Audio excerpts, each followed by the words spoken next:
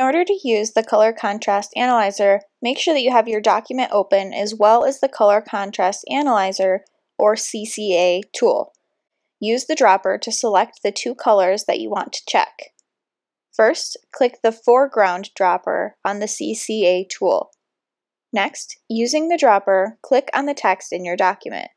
The color of the text should appear for the foreground color on the CCA tool. Next, click the Background dropper on the CCA tool. Using the dropper, click on the background color behind the text.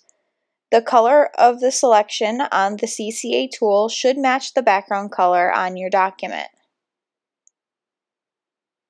Next, read through the pass-fail criteria. The goal is to at least pass WCAG AA standards on the CCA tool for normal text or large text, depending on which you are using. Large text is defined as text that is bolded and size 14 point or larger, or regular text that is 18 point or larger.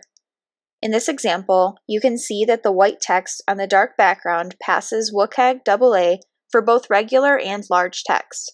This combination can be used without worry. In this example, you can see that the white text on the light blue background fails WCAG AA for both regular and large text.